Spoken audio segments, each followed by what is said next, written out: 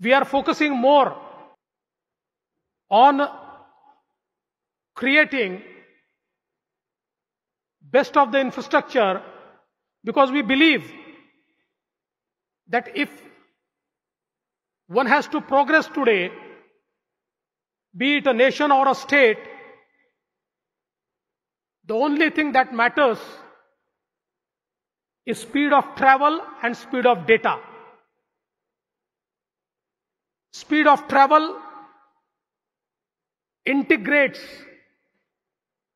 all stakeholders and the entire infrastructure of business, and speed of data, of course, matters today when we are in an era of Industries 4.0.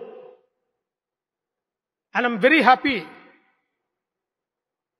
that our Honorable Prime Minister, Shri Narendra Modi ji, recently rolled out 5G in India. When the 4G was rolled out, we were lagging behind the world. But on 5G, we are with the world, and now India has decided, or our Prime Minister has decided, that we will pioneer the 6G technology so as to put India a step ahead of the entire world. And I think it is really exciting time in India to invest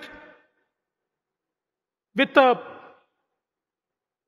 all the brightest minds, with best of the human resource, and with lot of transparency which is being brought in the system. Now the global investors feel that it's a right place to invest. And I must congratulate all the chartered accountants of India for making this happen, because I still remember the day when the GST was rolled out and our Honorable Prime Minister was addressing the chartered accountants of India under the aegis of your organization only. And when he said that we are moving towards one nation, one tax system, and he said to all the chartered accountants that your signature is more important than the signature of Indian Prime Minister. That was a belief, that was a trust he put in your organization, and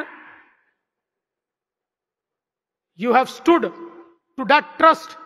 And today we have created a tax compliant society, a society which values taxpayers, a society where accountants are asked to plan the tax, not to evade the tax. And I think this transition has been possible only because of you, only because of your efforts, only because of your trust. So I must thank you.